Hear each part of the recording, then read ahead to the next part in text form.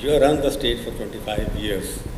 What do you think are the 5 important Naveen Patnaik imprint on the development of state achievements, which they call the Naveen model? Well, we've been in office in the state for 25 years, as you said. And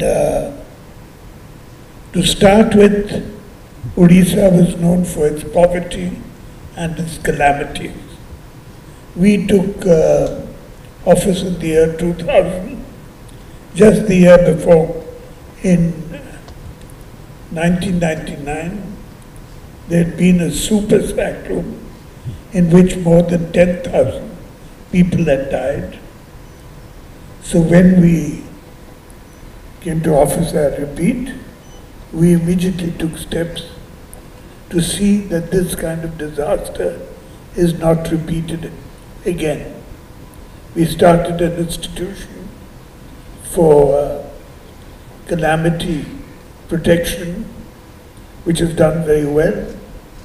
In the last 22 years, we've had 3 more cyclones, and we've dealt with it very well. Our motto is to see that there's 0 casualty in all of this. So you have brought it back from 99 to 2020. The kind of challenges you have faced, obviously you have solved them. Have you been able to? Sorry, you were saying. You asked for a number of achievements. Also, when we came to office for the first time, the state budget was a mere 5,000 crores a year. There was a constant shortage of making payments even to state government servants. We had to keep pleading for more funds from the center. And today, our state budget is almost 2 lakh crores of rupees.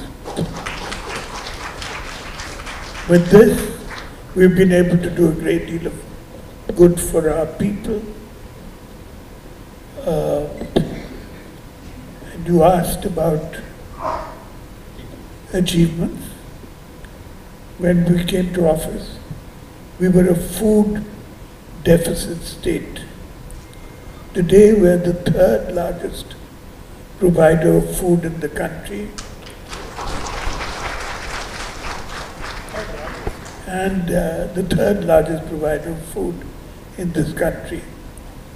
Also, we have an excellent health program which covers almost all the people of the state.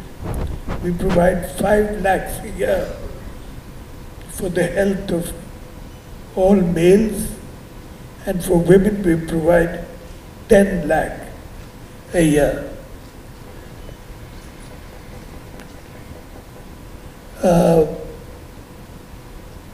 So I've listed 3 of those, of the 5 you asked for. Now, as far as poverty is concerned, we have raised more than 8 million people in the state above the poverty line. This has been one of the most remarkable achievements, not only in India, but in Asia. So I've told you about our health program, providing our food. Women empowerment, we started, at the beginning of our government, we started a program for women's self-help groups. Today, we have about 7 million women that are involved in this.